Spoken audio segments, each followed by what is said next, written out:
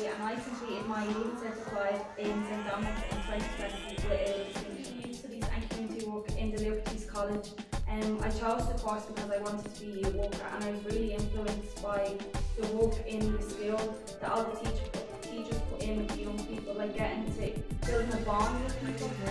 And I graduated with the class of 2020. I'm currently going to go and study pharmacy in Trinity College.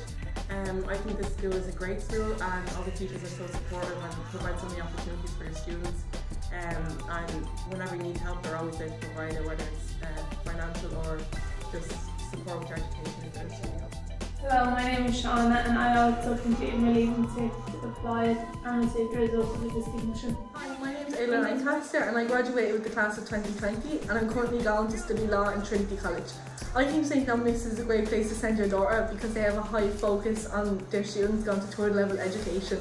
And my favourite memory through my 6 years was being able to play the violin at a lot of school functions. In one word, to me, I use opportunity, because of all the opportunities that I've got in this school. Like, I've got to be a part of Cycle Against Suicide. Like, I was picked out of 1,000 people to do that. Like, I'm out this school, I would have never went to it because we would have never been there. And all the opportunities we just got, which led me to going to college. And I graduated with the class of 2020.